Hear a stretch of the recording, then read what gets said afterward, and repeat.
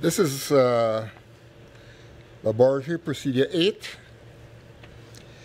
and it deals with a sickle cell test using sodium metabisulfite. And the purpose is to familiarize the student with the technique of performing a sickle cell test. Sickle cell, you know, is a very serious disease, particularly if the individual has the genes from both parents. They most likely would show sickle cell disease very, very quickly and very easily because they are homozygotes. So usually all you have to do is examine a blood sample under the microscope, and you can see sickling, a very high number of sickle cells.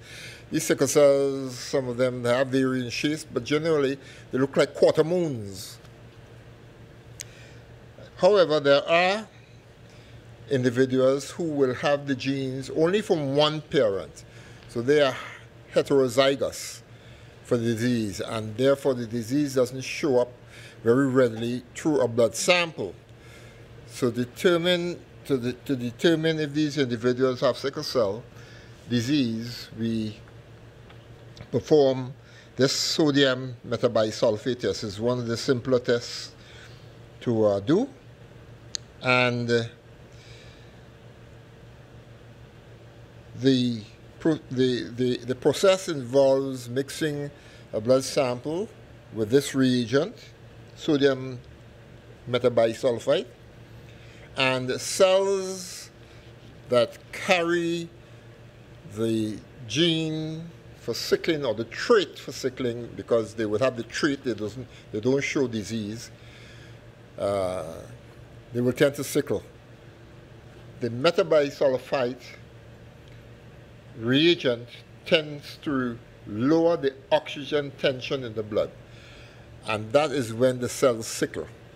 After the cells in a normal individual normally deliver the oxygen to the tissues and they're returning to the heart, that is when they tend to sickle, after the oxygen tension has been reduced. So this procedure reduces the oxygen tension in the blood by adding this reagent, and therefore if the person has the sickle cell trait, it will show up. So this is the sodium metabisulfate test. These are the list of the materials that needed.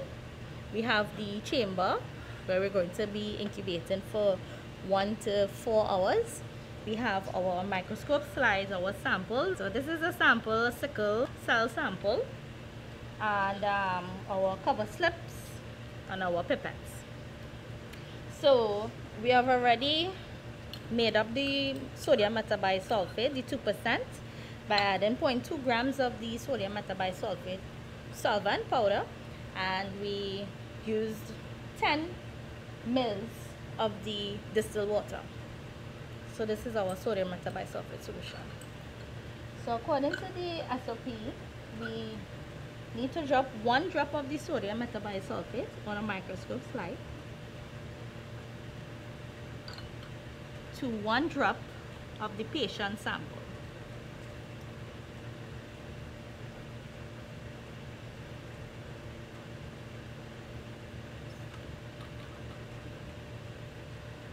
And we mix.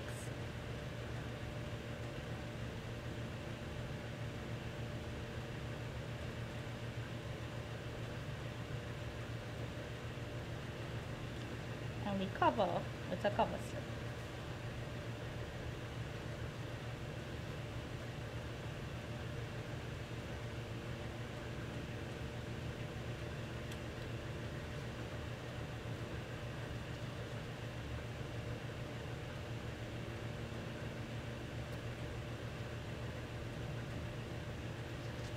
Then we seal the ends with Vaseline.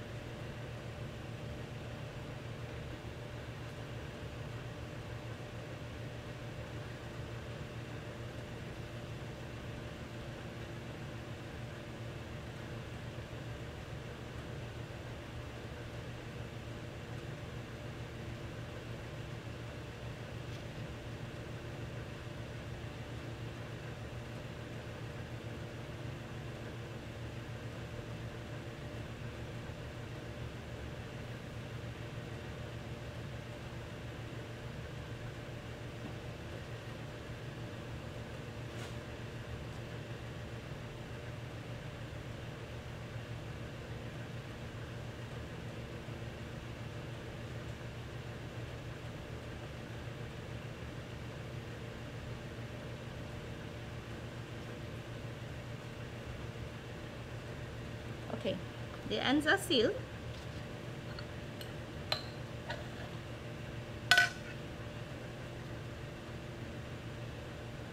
And we place it to incubate at room temperature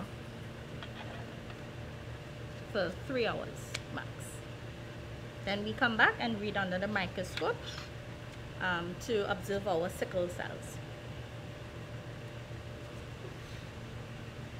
One of the limitations that we have in examining the prepared blood sample that has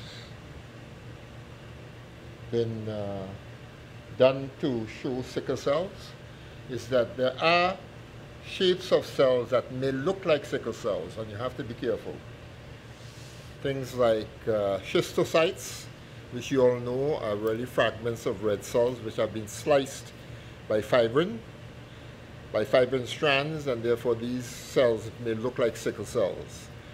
You have elliptocytes or ovalocytes. These are cells, red cells, that have a very elongated shape. They may even look like pencil, like thin pieces of pencil, and therefore they can be confused with sickle cells.